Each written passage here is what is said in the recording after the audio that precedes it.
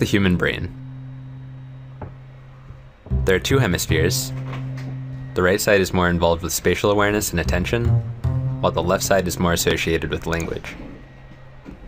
Then there are many regions, mapped out by neuroscientists, which have specialized roles in your brain's function. There are things like the amygdala, the brain's emotional center, and the prefrontal cortex, which enables empathy, intuition, and higher-level social skills. And you tend to see that people with certain talents have highly developed corresponding brain regions. This has led neuroscience experts like Ajit Singh to theorize that, in a way, people don't select professions, professions select people. So, what does the mind of an entrepreneur look like? First, entrepreneurs have what's known as a positivity bias.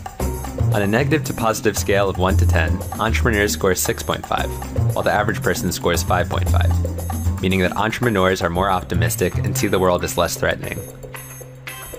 Second, entrepreneurs have above average motor coordination.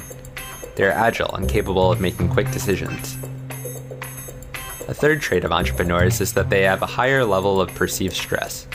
Most say that they thrive on it. What it took to save it from you. I was the only thing protecting it. You didn't want the ad because you were trying to kill the Mac 2 months before it launched. Fourth, entrepreneurs have greater mental flexibility, meaning that they excel at switching tasks. Because I have to triage the things that I do at each company and constantly think about what is the most useful thing that I could do.